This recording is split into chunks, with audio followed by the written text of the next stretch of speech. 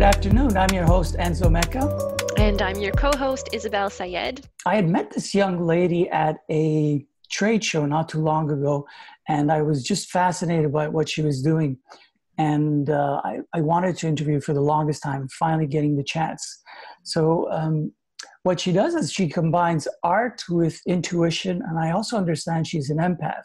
So she puts it all together for clients. We're going to find out how she does that in a second. For myself, I actually graduated with a diploma in applied art, so I'm really familiar with art. It's something I've loved my whole life, and whenever I'm doing whatever I'm doing, my eye is always on composition and color and design because it's just something that brings me joy. So with that in mind, Ginnie, here, by the way, this is Ginnie Marie from Ginnie Marie Intuitive Drawings. Welcome to the interview. Thank you so much. It's an honor to have this opportunity. Great. So I'm curious how you developed this technique. Now, I know that you were an artist way before you started doing this specific, if I could call it a modality. What made you decide to use your intuition with your art sense? Well, with all due honesty, when we do art when we're children and throughout school, and some of us enjoy it more than others, and I was probably on the enjoyed more than others, so that would be the cap of my involvement in art. And then as I grew into an adult, I got distracted and pulled into adult responsibilities. Throughout that, I got tired and laid down, and years into that, I was looking for release and some light and self-discovery. And one of those things that I allowed myself to venture with my curiosity was there was a workshop that was offered. And it was a different, as you say, modality. And it was, yes, a form of intuitive art. I had gotten through the third level of workshop, loving it, and doing, very comfortable in the whole process. But something changed. A shift occurred, and basically, it's really hard to explain, except that things were processing much differently. And then I realized very quickly that something new was being born.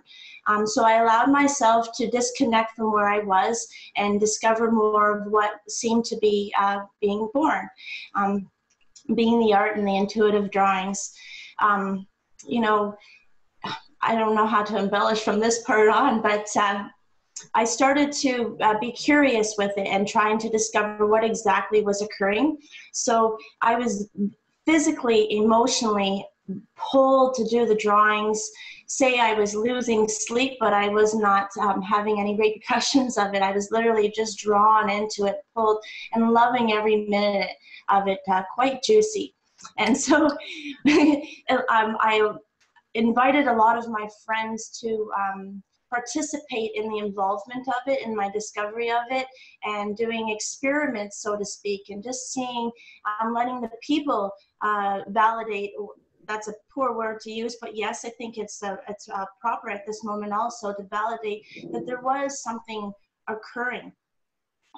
You were going to say something, Enzo? Forgive me. I was just curious, whenever Isabel and I meet intuitives, we're always curious about how they do it.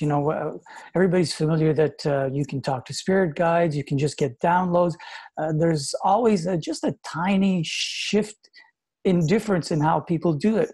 So how does it work for you? I understand you get into a sort of a trance, and then what happens? Well, as I say, I get into a meditative state, and it's not trance-like, so to speak. It's more like an allowance. I always take deep breaths, and I make a clearance, and I mindfully and consciously put all of Ginnie aside. Yes, I get into that state, and I always start off with an intention. It's always a heart-based intention, never malicious, always for mine or anybody else who is participating, their highest good. Essentially, I'm in prayer, and I ask for guidance from Source, Spirit, God, to work through me, and for whatever it is that is being sought out to flow through in the form of art on the paper or on the canvas. And from the client side, if there was a client sitting with you, What's their involvement with it? Do they ask you questions? Do they want you to go a certain way? How does that work?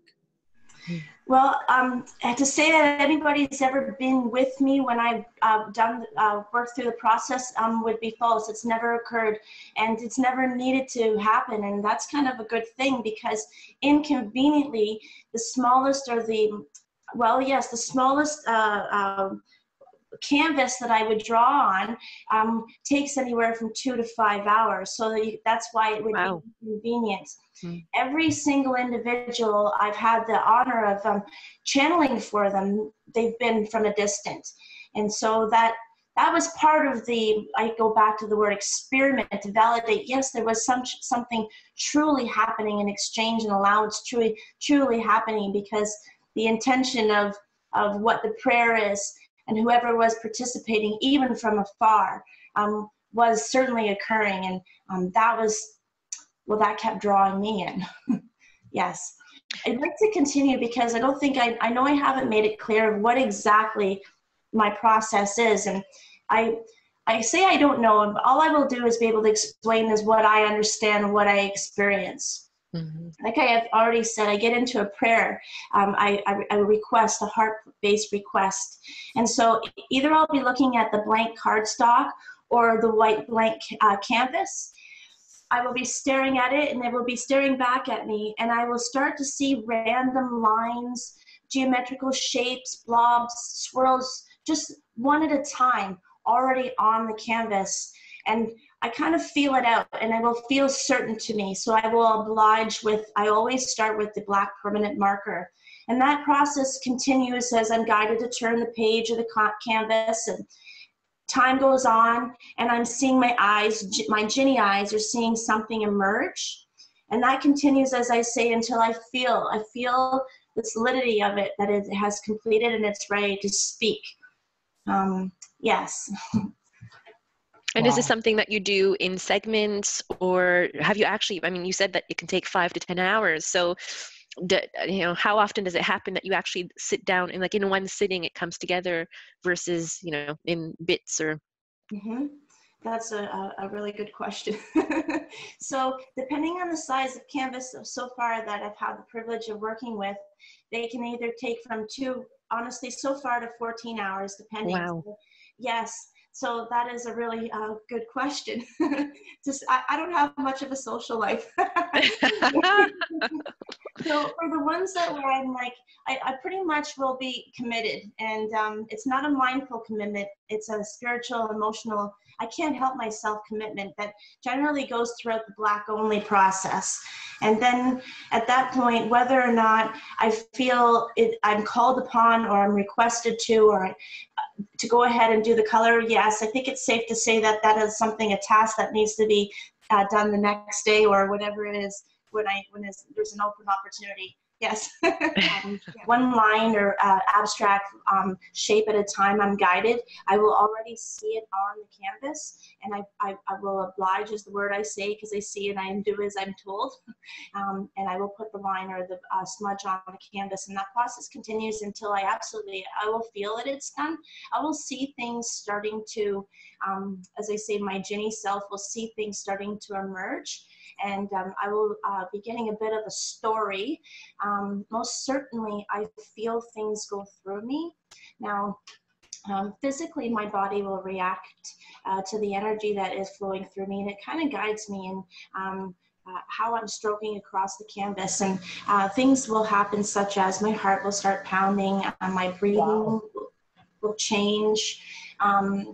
Cramping in my arm, whatnot, if I'm, maybe perhaps I'm having fun as a swipe across the page, but then all of a sudden I'm guided to stop abruptly. Things of this nature. Because I know that I'm in an open state, any kind of emotion that floods through me, I'm able to identify that it doesn't belong to me.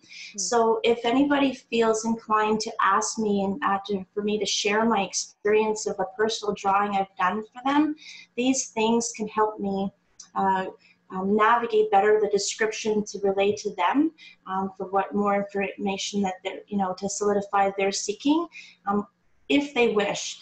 And I say it like that because I really do encourage. And of course, I've developed this strong feeling upon my own experiences. And I really do feel it's important to encourage your own looking within yourself and discussing with yourself and your other voices and your other selves, and not being influenced by outside people or things, but more so being inspired. So in that, I always encourage people to make a relationship with their drawing before they ask and give me the honor of sharing my experience of their channel. I'm curious about something. Because I remember when I first saw your earlier work, it was always black and white. And then all of a sudden I started seeing color. So when you're doing this, while you're in the process, are you thinking in black and white, or is color coming in? So all the ones that I've had the honor of doing personally for others, it's all about the seed of intention and allowing. And so when somebody comes to me, they've already, whether they're conscious of it or not, they've already compliant to an energy and exchange. And so beyond that, they may make a mindful decision and a knowing of what it is that they're seeking and be able to ask that. And with that, again, the seed of intention. So with me holding it for them in my heart space, and them just, well, they're seeking, so they're already asking. And together the support will create that allowance. So nobody has ever been with me. It's always been from a distance. So knowing every time I just allow and have that opening, it seems that everything just flies through. I don't have an explanation for you guys. Things just flood through, and they seem to resonate with whoever's the drawing is for. Even for myself, and it blows my mind all the time. And that's another one of the things that keeps me coming back. That's just one of the things that keeps me coming back. Now, you are absolutely right. There has been a change in what is the majority of what I'm creating or what's being created through me.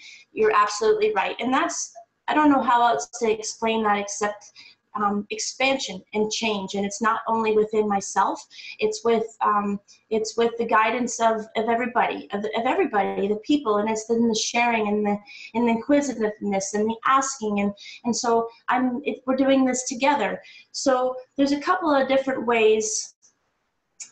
Now, this is from my observation from the people. There's a couple of different ways a drawing can serve you better. And this is just my explanation from my observation. A client may choose that black is perfect for them. And from what I've witnessed is because the lines blend and marry with one another, and they're very fluent, and there's less distraction.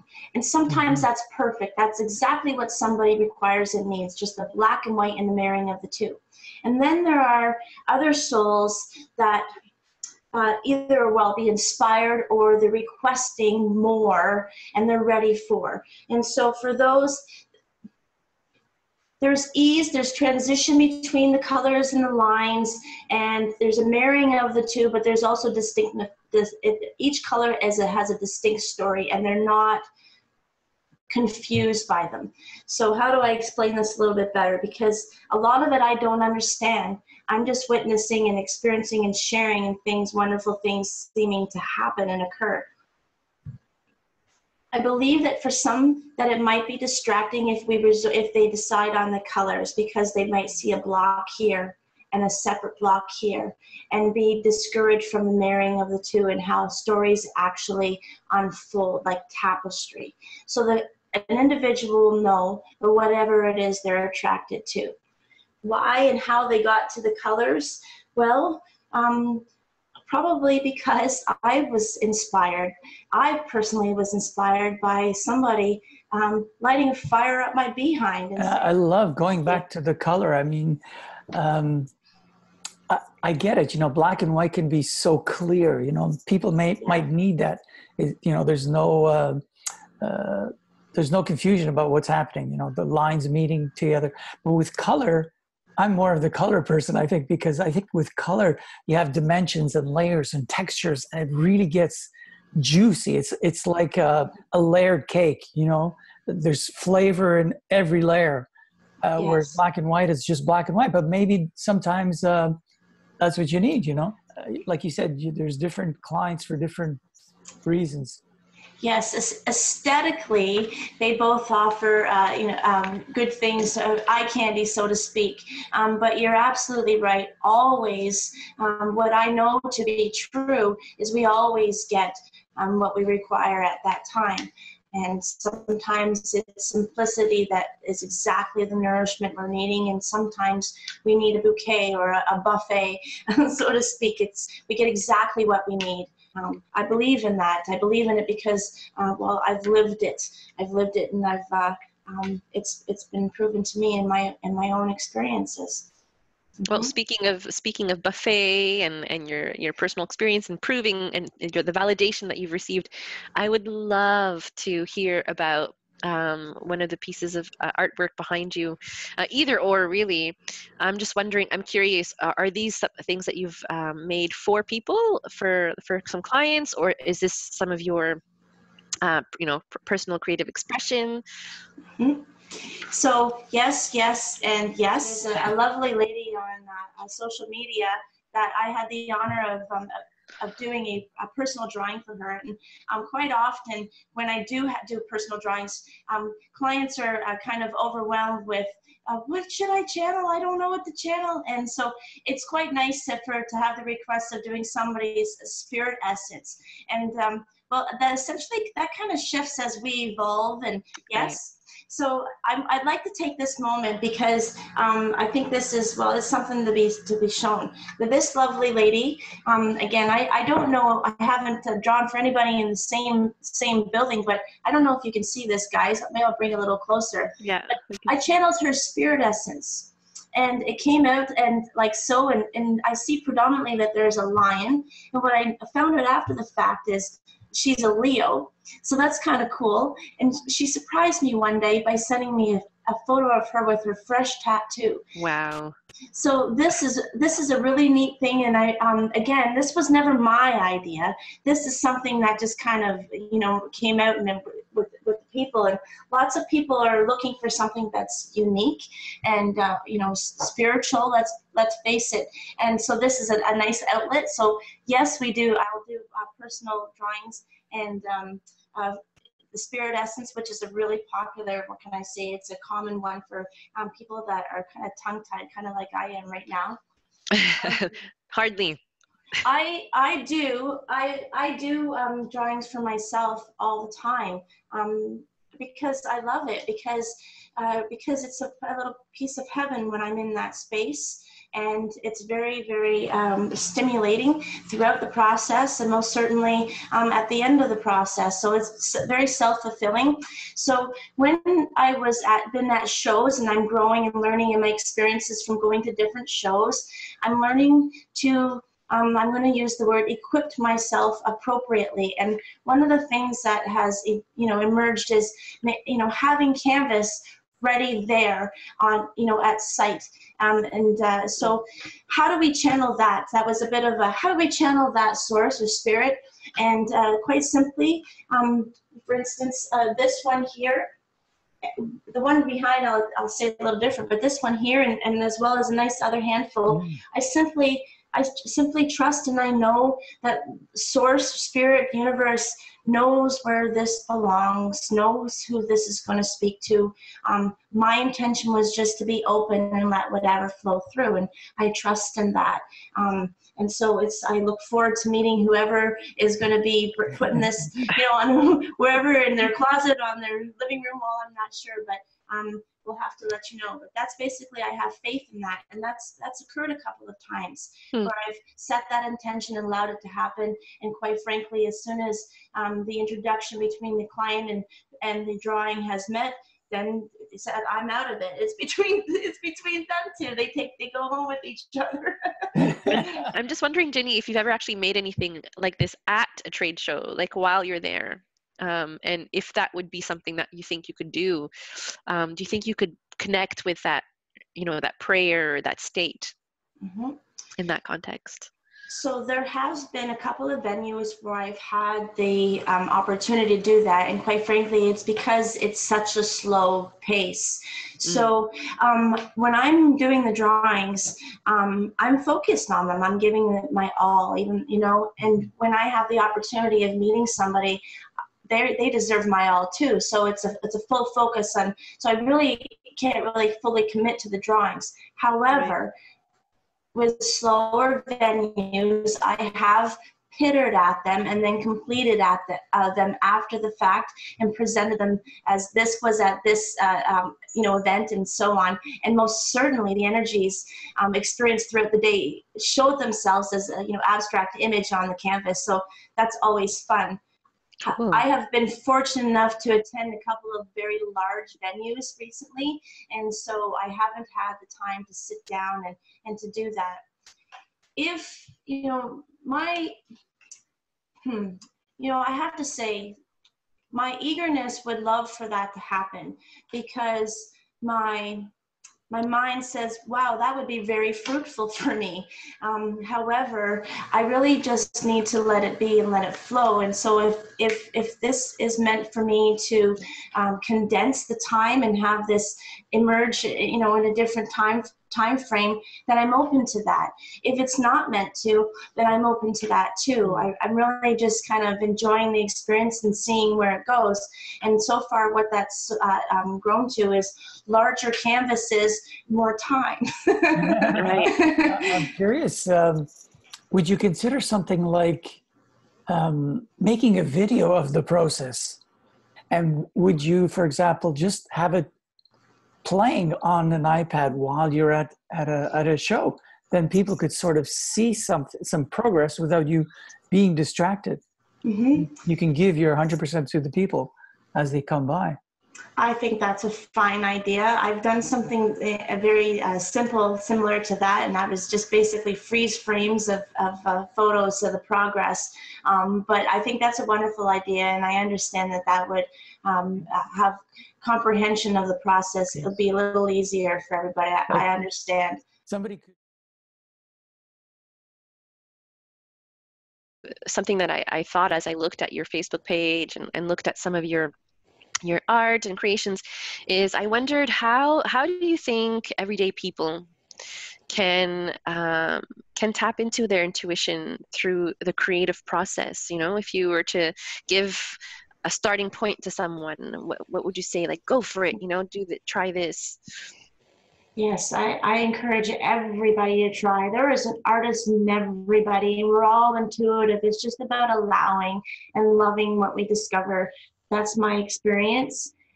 One technique that I learned at the workshop, and I'm very proud to share this, is try putting on different music, fast, slow, and they all have a different vibration.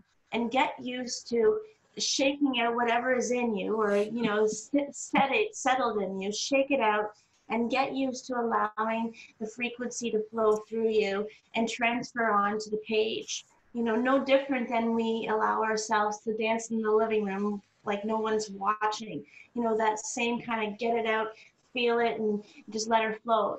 I say that all the time at trade shows, actually, and it's quite enlightening, because there are a few people. It's comical too, on an entertaining level, where I'll see somebody from a distance, and they're just, oh yeah, what's up? And then they inch up closer and closer, and then they share that this is something that's similar to what they do too. And so the fact that this is so great, the fact that, and I am putting myself out there because I don't know what's going to happen next. The fact that I'm putting myself out there gives them the encouragement that they can put themselves out there. So it just keeps going. So it's really great. It's like, it's a constant spark. Yes, quite often people will come and ask about that same thing you just brought up. Yep. Right. It gives people permission, almost like we need permission to tap into that creativity, or to, if I know I was just having a conversation with someone today about how she said she's kind of stuffed it down, or stuffed it under the rug because she never felt that it was good enough or that she could really go anywhere with it. But yet the calling or the urge is still there, but it's more of a like this inner conflict. Like, do I honor, is it good enough, as opposed to just releasing all the expectations and really just being in that process and enjoying the process. Well, life, I don't feel, as I know, it isn't about being rigid. It's about fluency. And that's when things will come and they'll pass you when they're ready to go. It's about fluency and allowing, and it takes practice. And we've been practicing. We've been doing really, really well about being obedient and being rigid and doing as we're told and staying within the lines and mimicking what we see. Which is a good. This is a good opportunity for me to say these images are clearly no mimic. They are what they are in their own abstract, unique form, as you and you and you and I and everybody else is. Ginnie Marie, so you're in Warkworth, Ontario? Yes, I proudly live in an old white schoolhouse. It has tons of character, and it's most certainly the most home I have ever had. I am so proud and I love it dearly. And it's situated just outside a small community called Warkworth, which is, well, you are in Montreal, correct, Enzo? Yes, the two of us, yeah. So I'm approximately, and you as well, Isabel, I'm approximately 3 hours west of you, or approximately an hour east of Peterborough. Oh, okay. Yes. And obviously you work over the internet. In case people want to reach you, could you give an email address or a website, whatever you'd like to give? I would be happy to. My email address gets quite a giggle, and it's mariehugsалot@gmail.com. If I see you in person, you'll understand why I have that email. Just another form of healing and sharing and expressing is what it is. Awesome. I love it. Yes. I also have a Facebook page, Ginnie Marie's Intuitive Drawings, and I also currently have an Instagram page, Intuitive Drawings. Oh, you must do really well on Instagram. Well, I'll tell you what, I think I have, well, I know I have some attention and people are admiring what they see. I do believe that there's a lot of us that are not sure exactly what is occurring on the canvas. To be fair, yes. It's quite a unique thing. So this is why I'm ever so fortunate to have this opportunity, you guys, for you to interview me today, so that I can get a little bit out of what it is that is actually occurring, whatever that is. Yes, you got to get out there. That's the only way people are going to hear about you. And thank you for letting us into that process too. That's really cool. It's not everyone who can, I'm sure it's not hard to put into, it's not easy to put into words. It's not, no. Thank you so much for doing this. It was a sheer pleasure to see your artwork and to talk to you. Indeed. Likewise. And there you have it. Thank you so much for watching, and we'll see you soon.